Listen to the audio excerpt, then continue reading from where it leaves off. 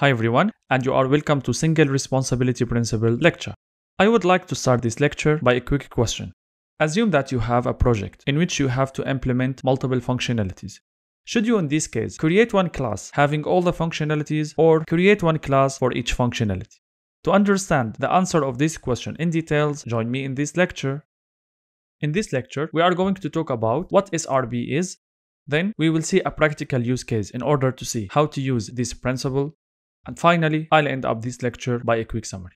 So let's get started.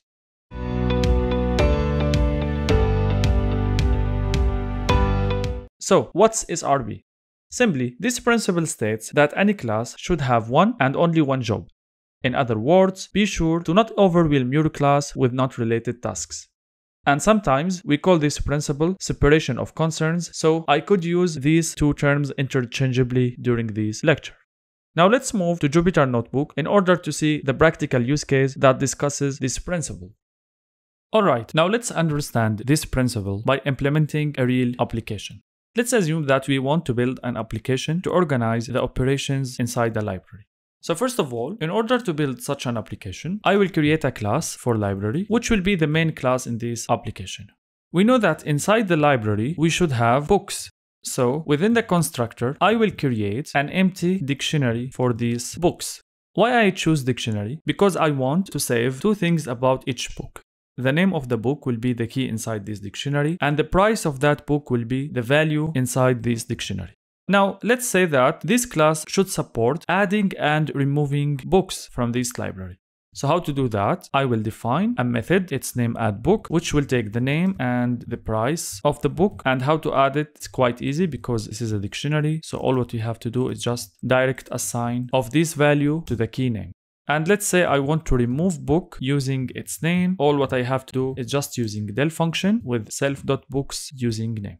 Let's define one more method to print the books that are available inside this library, which will help me to know what are the books that I already have. So I can say print self.books, and let me just print a dummy line here in this function. Alright, if I run, no error, which means everything is okay. Let's try to define an object from this library, and let's add one book to this library. Let's say its name book1, and let's say its price is $50 for example. And let's see the available book inside this library right now using the method print books. If I run, you will see that inside my library right now I have one book. Alright, let's assume that this class now is ready and I move this class to a production environment, and I can say right now that my library can support two main operations. I can add books and I can remove books from the library. Now, let's say we want to extend the functionalities that my library support. Assume that I want to make my library sell books to customers. So how to do that? Let's see. First of all, I'll create a list to store all the sold books. Also, I'll create a variable to calculate the total income that we will have in this library. And here, I will add a method, its name sellBook, which will take one parameter, which is the name of the book that we want to sell. And usually how we sell a book, let's say just we assume that we increase the total income that we have by the price of this book. So I have to say self.books, and here I will say name. Also, don't forget to append to the sold books the name of book that has been sold. Like here, self.soldbooks.append name. Let's run. No error. Everything works well. Let's test this. Let me say library.sellBook, and let's say the book that I want to sell is book 1. And let me say library.print total income. I know that my class doesn't have this method, so let's create it. It's very simple. It's just def print total income self, and all what I will do is the following. I'll say print self.total income, and I will print a dummy line. Now let's get back to here and let's run. So you will see that these are the books that I have inside the library, and the total income so far is only 50 because the library has sold only one book. But hold on, let's try to analyze what has been implemented. First of all, I create a library class. In this class, I add two main functionalities which are related to adding and removing books from the library. But when I decided to add a new functionality that's related to selling book, I add this functionality inside the previous class. And this will break the SRP principle, Single Responsibility Principle. Why? Because right now, my class has more than one functionality. And this will harm my class, will overwhelm my class by a lot of functionalities. You will ask why this is not very recommended. Let me tell you. Because assume that you are building a real software, and usually building a software is an incremental process. From time to time you will add new features.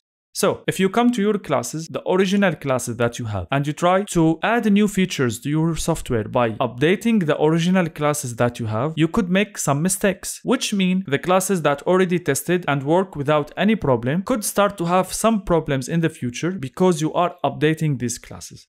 And this is not recommended at all. So usually, when we want to add new features to our application, we have to make our software extendable by creating new classes, not by updating the available classes that we have. And you can say this is another way to rephrase SRP principle, because in SRP they say don't overwhelm your class by functionalities. So now, if you ask me what is the best way to solve the same case study that I am showing right now, let me show you. I'll take this code, I'll move one step, I will come to here. All what we have to do is dividing the functionalities in a logical way into multiple classes, like the following. I'll say class, library, books, and this class will have the same init method, will have add and remove book methods, and also it will have this method which will print the book that I have. That's all for this class. Next, in order to support sales operation, I will not add anything to this library books class. I will define a new class. I will call it library sales operation like this. And I will assume now that my class will take an object from library books. So I will say library books. And because it's an object, let's say all the letters are small letter. And here, let me say self.librarybooks equal to library books. And below this class, now I will define this method, which is sellBook, as you see here. And now sellBook will have access to library books here, as you see, .books. Also, let's take this class, which is print total income, and put it here because this class will print the total income.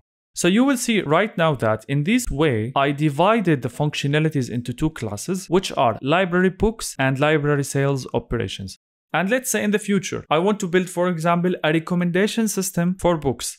So in this case, all what I have to do is just define a new class for books recommendation and start implementing the functionalities that this class needs. So in this way, I will extend my software by adding new classes, not by updating the original classes and overwhelming them by new functionalities. So this is all for this case study. Now let's summarize what we have learned in this lecture. In this lecture, mainly we talked about what SRP is, and we see that this principle states that any class should have one and only one job. And usually, we satisfy this principle by keeping our classes focused to do one job only. Now please refer to the lecture resources in order to find some challenges to practice what you have learned in this lecture. Thank you so much for your time, and if you are available, join me in the next lecture.